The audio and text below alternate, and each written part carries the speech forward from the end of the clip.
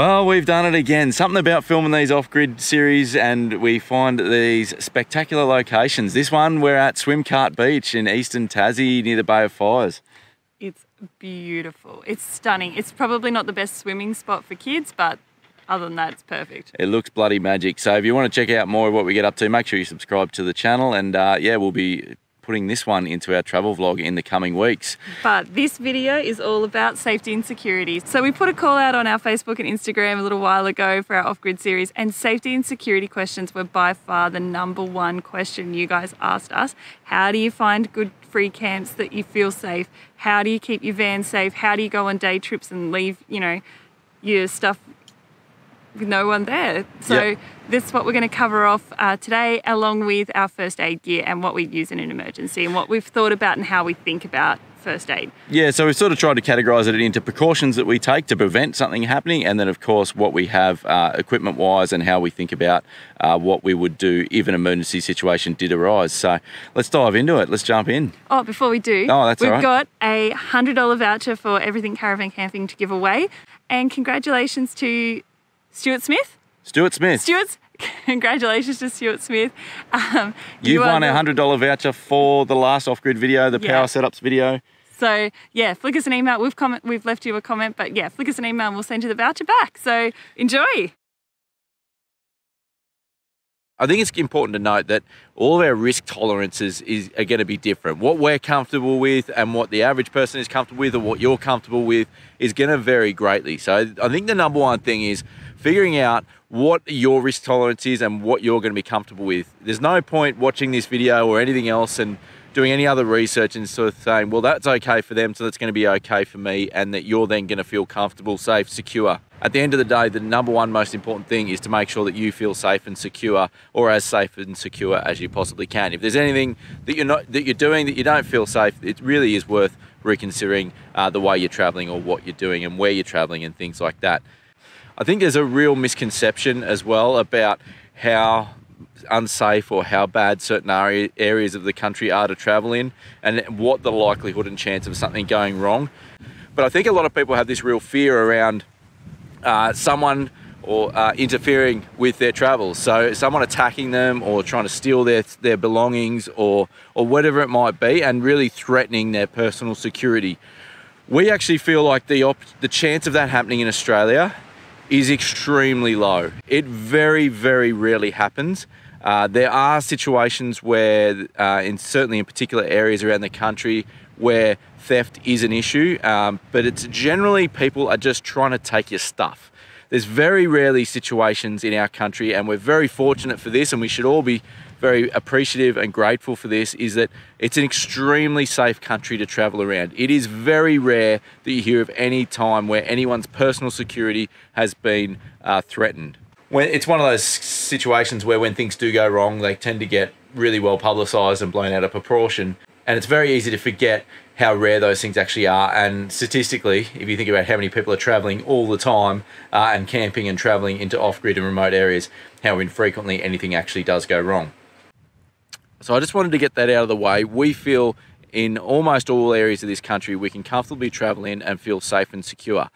But that being said, we also travel in a caravan that we're able to lock ourselves into, and it is fairly secure. And we'll go into that in more detail in a minute. But it is going to depend on your setup, how you're traveling. If you're able to, you know, if you're camping in a ground tent, for example, you're going to have different security or safety requirements, and you may not travel to areas or spend time in areas for as long as what we do, because we do have that extra security of having 4 solid walls around us and being able to lock ourselves in. Now, along with our risk tolerance, we're also going to have a different amount of precautions that we're going to want to take that are going to make each of us feel safe and secure. What we might be comfortable with as far as precautions we're taking, whether it be emergency communications or the level of first aid we've got, or our own security, things like that, that's going to vary from person to person greatly. So while what we do suits us, it may not necessarily suit you. You may want to go further and have more contingency or more equipment to be able to deal with emergency situations, or you may be less inclined to feel the need to do that. And that's going to depend on, again, where and when you travel, how you're traveling, when you're going to those areas. All those sorts of things are going to impact the precautions that you might feel comfortable taking, or whether you might see certain things as overkill or unnecessary. Something else that I think it's really important to point out is that off-grid doesn't always mean remote, and remote isn't always off-grid, although it generally is, and that you don't actually have to be that far from a major town or city to be quite remote and to have to take some consideration, or have to put into consideration how remote you are and how far you are from help should something happen. A good example of this is one of our favourite camping spots when we were living in Canberra was Blue Waterholes in the northern section of Kosciuszko National Park. Now, as the crow flies, the Blue Waterholes campground is less than 100 kilometres from Canberra itself, but it is about a 3-hour drive, but you have to travel around the wilderness area to get into it. But it is also outside of phone service. The nearest phone service from that campground is about a half-an-hour drive, and all the towns that are around that campground are quite small. Cooma and Tumut would be the biggest towns, and they're over an hour's drive away from that campground. So although looking on a map, the Blue Waterholes campground certainly doesn't look or feel that remote, if you were camping somewhere like that and things were to go wrong, you do have to consider how quickly and easily you'd be able to get access to help.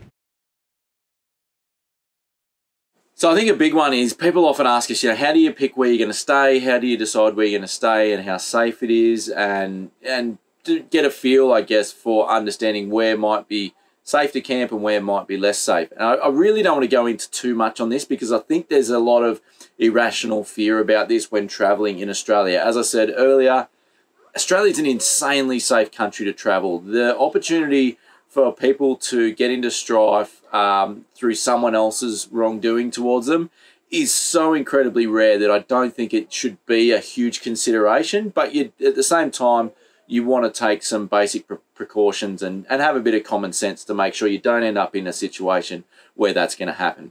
So the biggest one for us is we use Wikicamps, as you guys know, for finding a lot of our campsites and stuff. And often those reviews in those campsites will give you a pretty good indication of what other people's experience has been camping there. And although that may not mean it's necessarily safe or necessarily unsafe, it will start to give you a bit of an idea of if things are happening in that area, if there is any regular trouble, I guess, or any locals that might be traveling that area that you may not want to come across, or things like that. Yeah.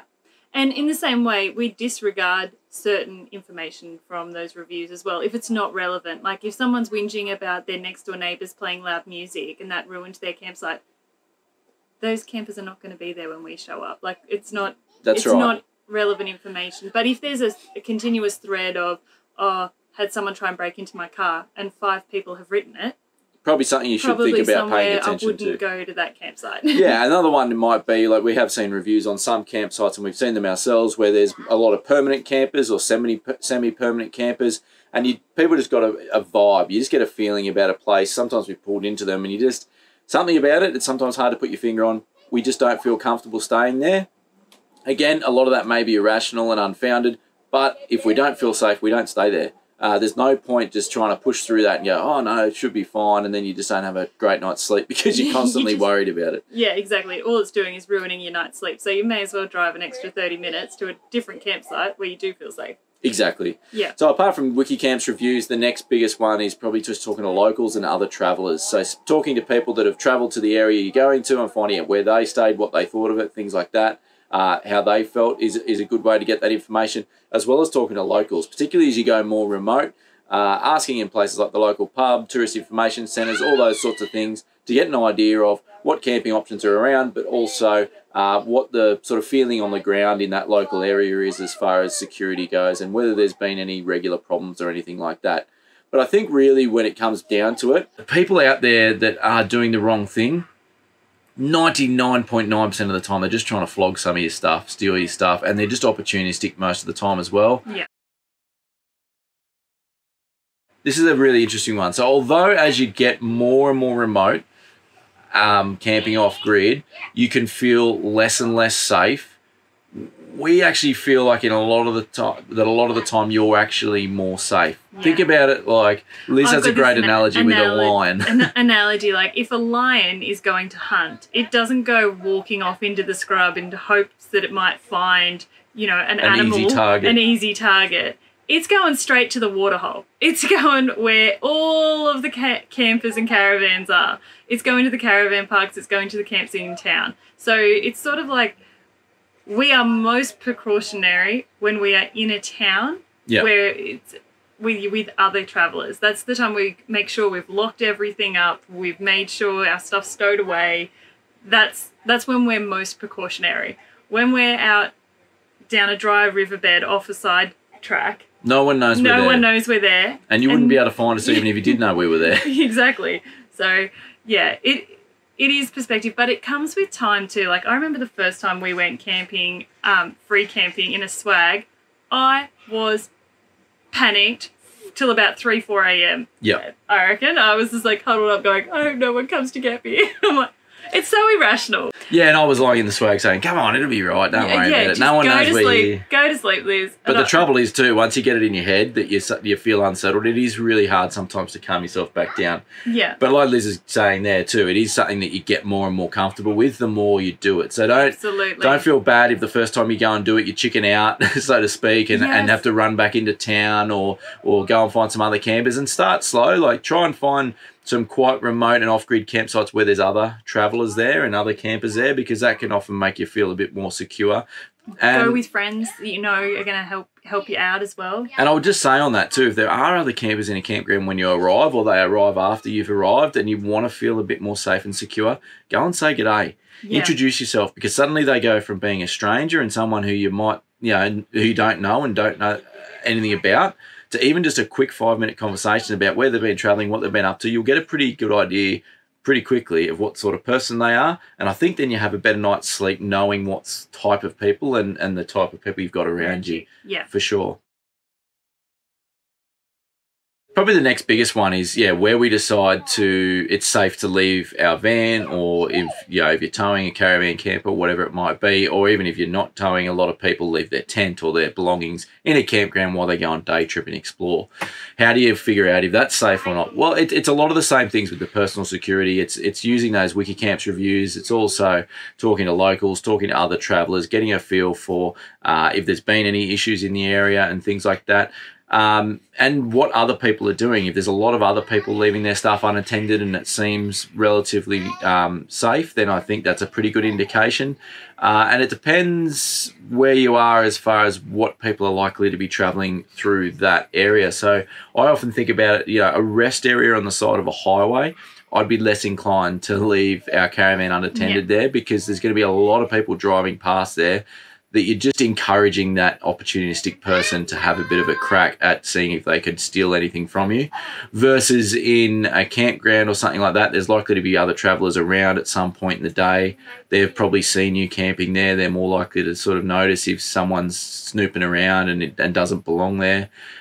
So it really just depends. I mean, again, if we're really remote and we've pushed down a side track somewhere and no one knows we're there, I feel pretty confident leaving the van or anything else there, because the chance of someone finding it at all is pretty unlikely. And even if they do, they're probably just snooping around looking for a campsite themselves. So they're probably just another traveller.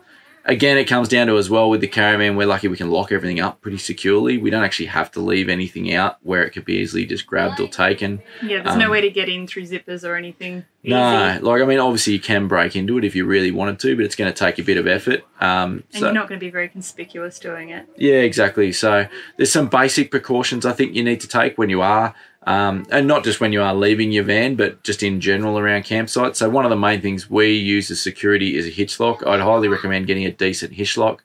The ones we use is the Cruise Master one for our DO35 hitch. They're fantastic, really compact, very effective.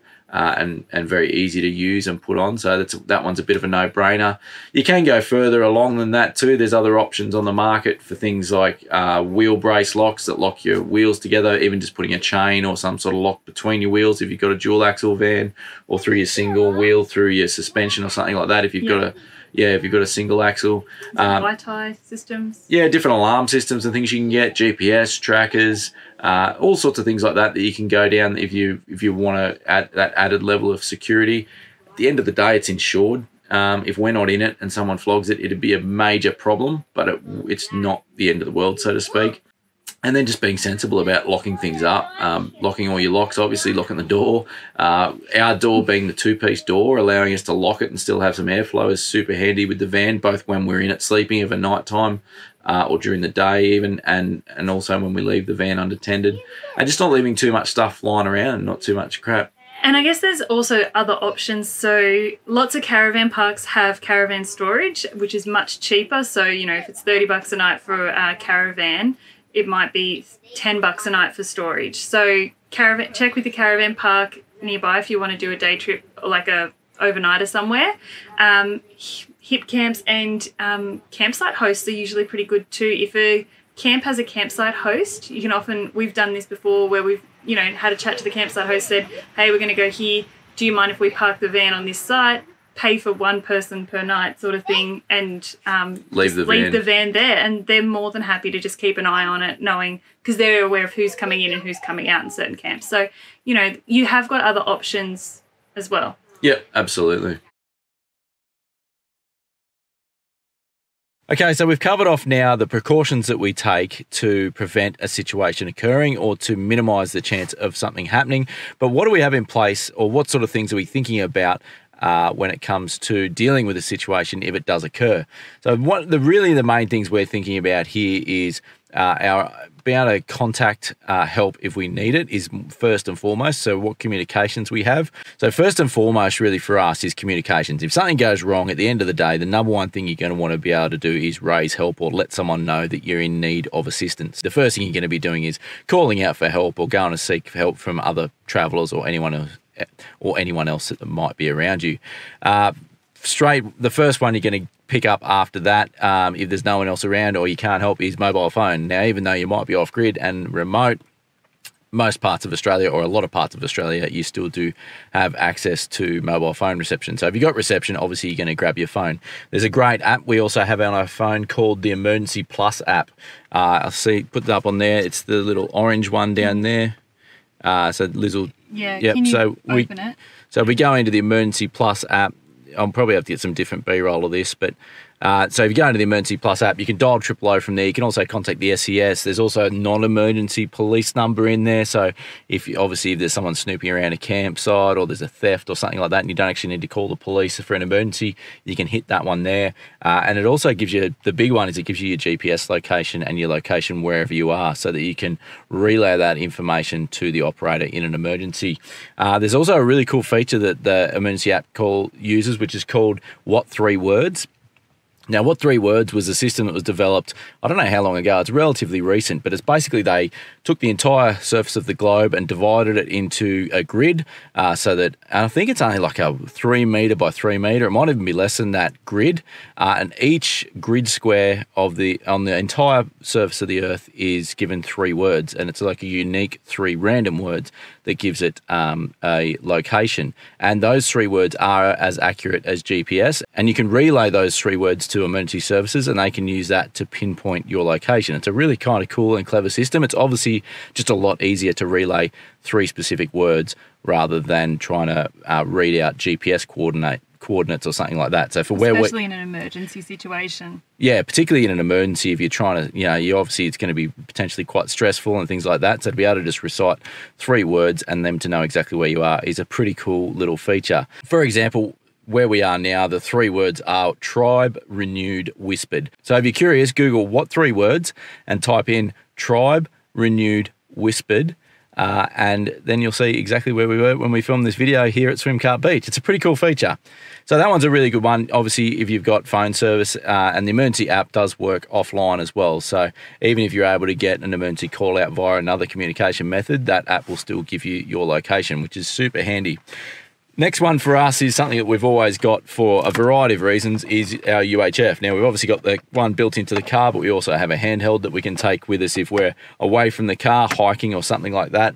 Obviously, it's a short-range communication. Depending on what repeater towers and stuff are around you, you'll have a variety of sort of distances that it'll be able to transmit, but generally it's about 5 k's maximum unless you can get a good repeater station. There is an emergency channel for UHF as well, so you can jump on the emergency channel and transmit your emergency and see if you can get someone who may have a way of raising help for you or spreading that spreading the word that you need some help. So UHF's a handy one. It's one that most travellers carry anyway, so it's something that you're likely to have handy, and it doesn't rely on phone service, but it does rely on someone obviously listening in and being near enough to hear your signal. So channels 5 and 35 on a UHF are reserved for emergencies, so you use those and they'll use any repeaters in the area to retransmit that signal. So in a medical emergency, we also have this PLB, which just lives here in our vehicle and is something that we can quickly and easily grab out.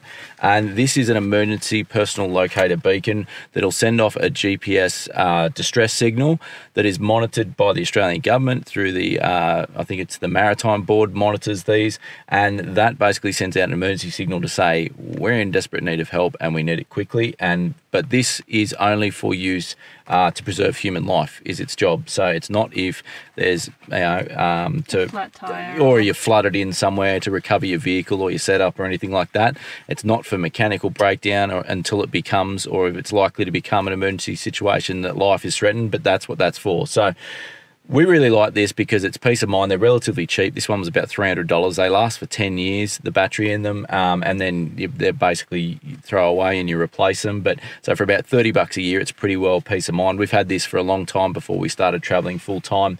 Downsides to them are they're a one-way communication, so you don't know that someone's received the signal or that how far away help is or anything like that. All you know is that you've set out that signal and that eventually someone will get that signal and come to you. So that is definitely the downside of them, but the upside is there's no subscription cost. It works all the time.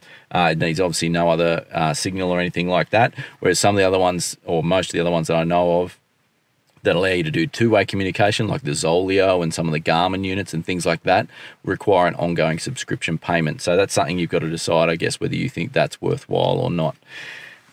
The next big one that's becoming more and more prevalent these days is Starlink as well. Starlink's becoming a potential option. It's not something I would want to rely on in an emergency, but if you've got it there, you may as well set it up, or if it's already set up, use that to try and get an emergency signal out as well if something were to go wrong.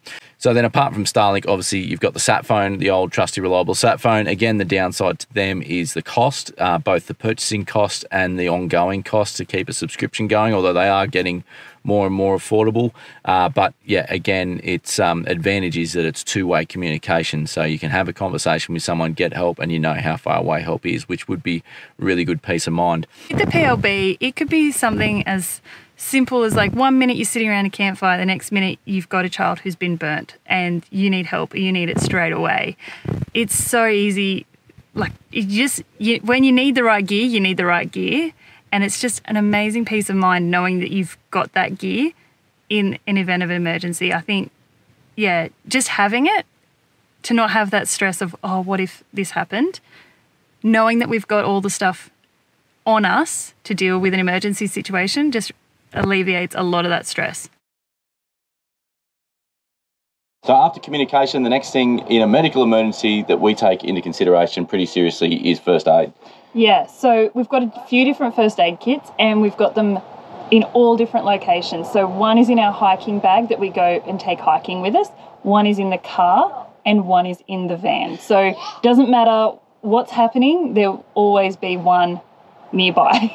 It's not something we've done particularly well in the past. We've just gotten our act together pretty recently. Just before Christmas last year, we got a couple of new kits to really sort our gear out because we had a minor incident. I had got something in my eye at a camp one night, and Liz went rifling through our first aid kit to try and find some saline to wash out my eye, and it was an absolute proverbial shit fight. Yeah, just to find something really basic like saline. So this was one of our main first aid kits. We had two. This was the one from the car, and we've recently just gotten rid of the one we had in the caravan.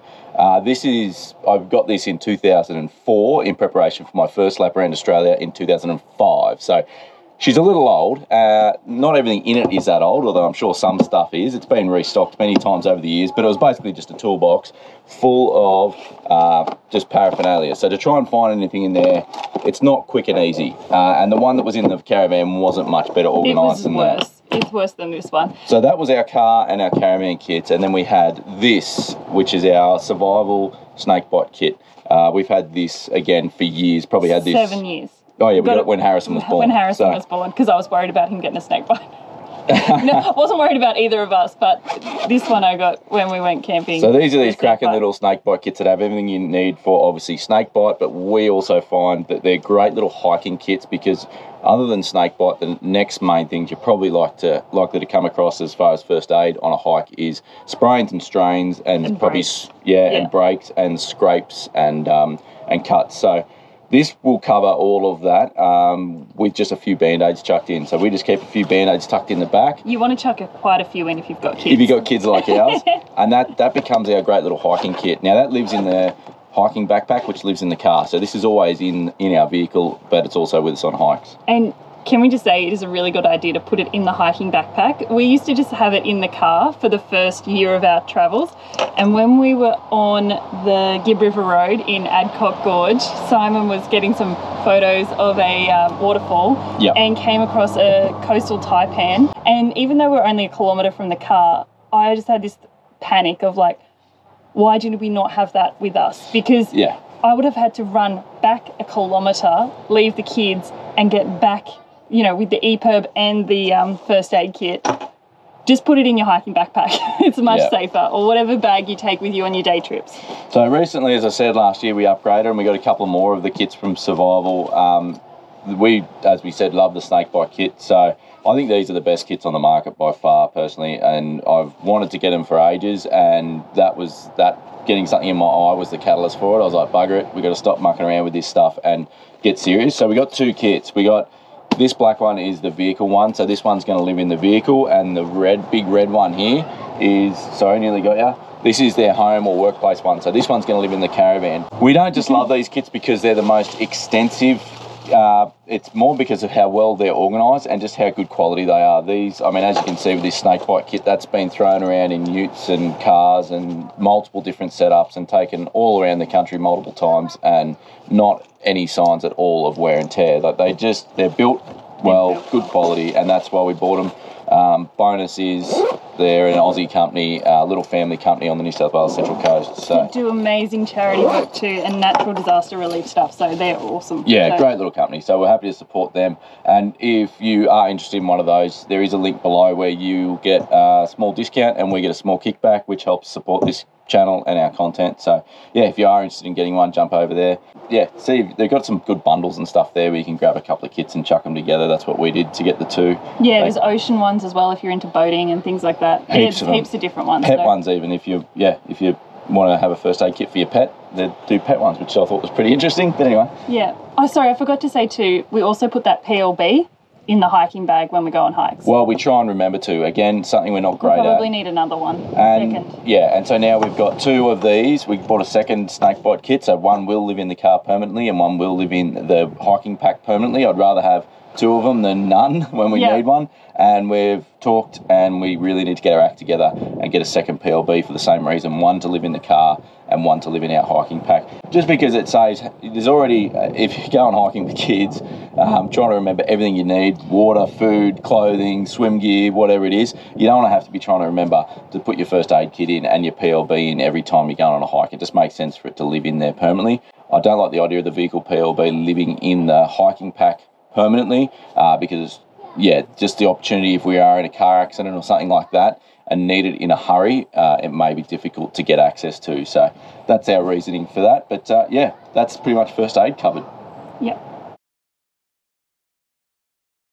Other emergencies that we keep in mind are fire. So we obviously have a fire extinguisher and a fire blanket in the caravan. We don't actually have a fire extinguisher in the car, and that's something that's been in the back of my mind for a long time. And even filming this now, I'm thinking that's something I probably need to make a priority, is to get a fire extinguisher in the car.